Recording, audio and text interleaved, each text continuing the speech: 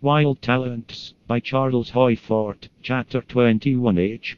A case that was called unparalleled was told of in the New York newspapers, April 30th, 1931. Here, too, the surroundings are blankness. In the usual way the story was told, as an unrelated thing.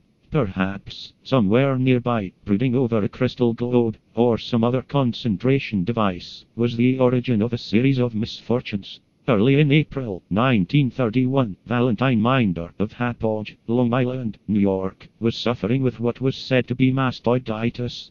His 8 children were stricken with what was said to be measles, and then, one after another, in a period of 8 days, the 8 children were taken ill with mastoiditis, and were removed to hospital.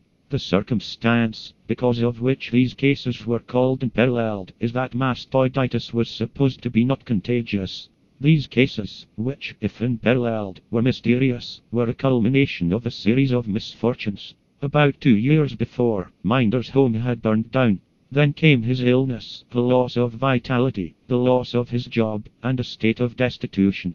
Toward the end of 1930, Mrs. Minder was stricken with an indefinable illness, and became an invalid. So far as was known, mastoiditis is not contagious.